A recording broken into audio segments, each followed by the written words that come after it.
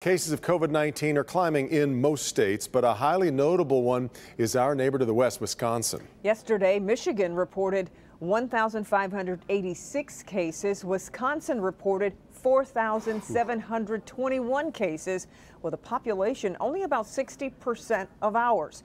Dr. Frank McGeorge joins us to explain why their situation should be a cautionary tale, even with Lake Michigan between us, Doc.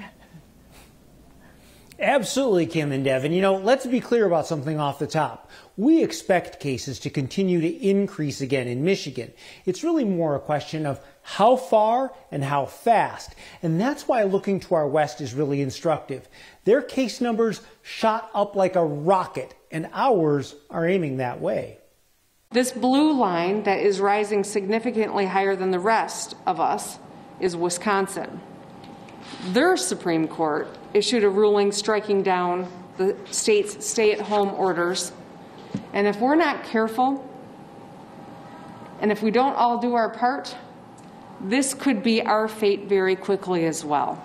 COVID-19 is a public health crisis occurring in a year full of political disagreements. And like Wisconsin, Michigan's legislature and governor have clashed over the steps necessary to control the pandemic.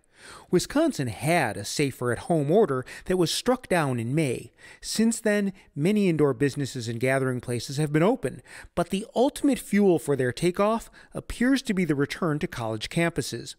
You can see on this graph that until the beginning of September, Wisconsin held new cases under 1,000 a day. Since September 9th, their case counts have gone up. Now in Michigan, we crossed the 1,000 case a day mark roughly 3 weeks later on October 2nd, and our cases are headed up as well. That doesn't necessarily mean we're destined to follow their lead by 3 weeks, but everyone should take the trend seriously.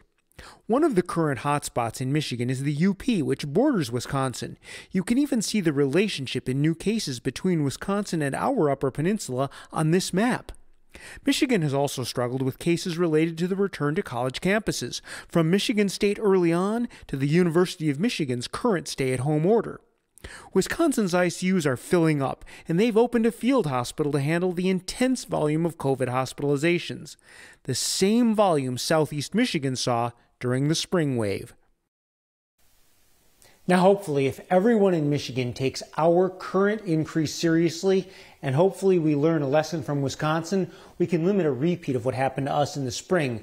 But to give you a measure of how serious some of the preparations are, I was actually on a call yesterday updating healthcare providers on the statewide COVID response, and the topic of mortuary teams, the availability of refrigerated trailers and body bags was actually discussed.